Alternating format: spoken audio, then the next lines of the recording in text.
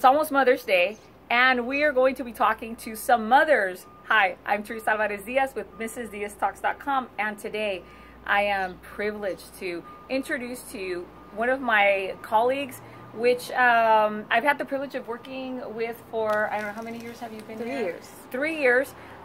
And she is one of the mothers on campus that I have found much inspiration. And I just have to, I asked her, I said, Lisa, could you please help me as, part of my, my program to just share with some mothers a little bit of inspiration, and that we could, help you along the way, and I am so thankful. Thank you for taking time. I know, Lisa is our kindergarten and first grade teacher. She's also a speech pathologist, and I know you've been, you have ample experience in that. And after school, she also teaches students speech and reading. So we just, got off, and she gave you a little bit of her time, and I really appreciate it. Lisa's also a mother of 3 intelligent, healthy, and very good-looking young men. Thank you. Yes, and moms always think so, right? I know, of course. but hers. Yes, we've had the privilege of seeing your boys, when they've come on campus or just in pictures, and and they take after their beautiful mother. Thank you so much, Lisa. I really appreciate it. Lisa, we're talking about motherhood, and more in the in the lines of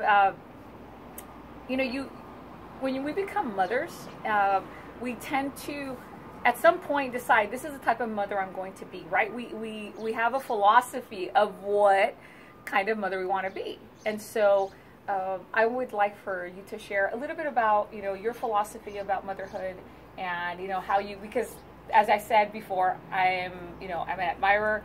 I've heard you many times share your experiences with us when we have our meditations every morning.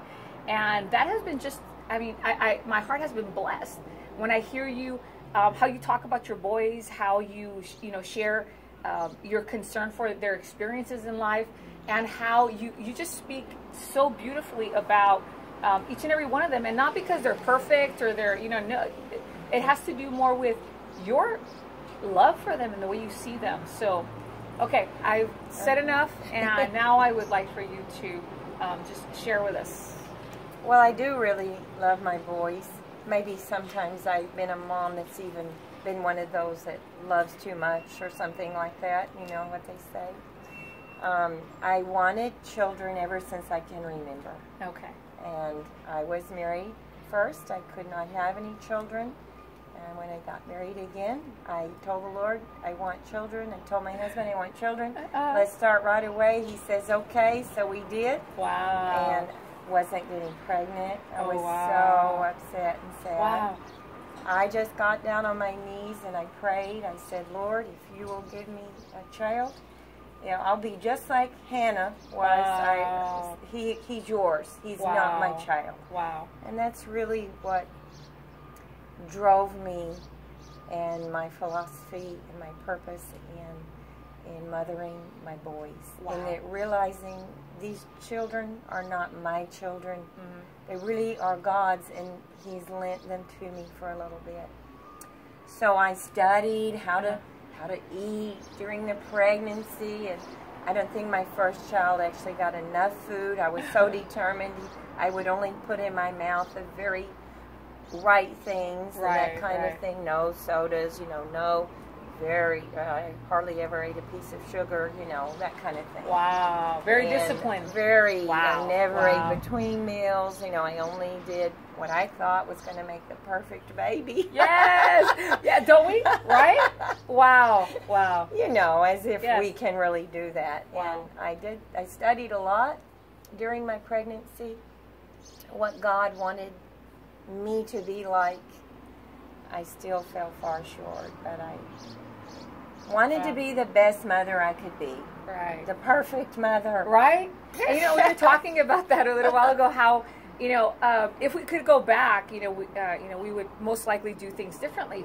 But then we would most likely come back to that point and say, oh, you know, I need to go back and do something different. I right? was like way overprotective. I know I was, but now, and I see my first son very protective of his family unit, which is, you know, his wife. Yeah. Very protective. And I thought, oh well, you know where that one came from. Right, right. And you know, I don't know other parents' experience, but I think that it's a general rule, right, that the eldest is kind of always the one that we, you know, we start off with, and we really don't know what we're doing, right? I mean, because we don't, nobody does, right? But we tend to be very protective, right? Because we're experiencing this for the first time, right? Yes. So, you know, you become a mom and you decide, I'm going to protect these kids, and I really, you know, I really connect with that because, you know, growing up, you know, I was without my mother very, very young. And so I grew up also thinking, I'm going to really protect these kids, you know, like nothing's going to happen to them, right?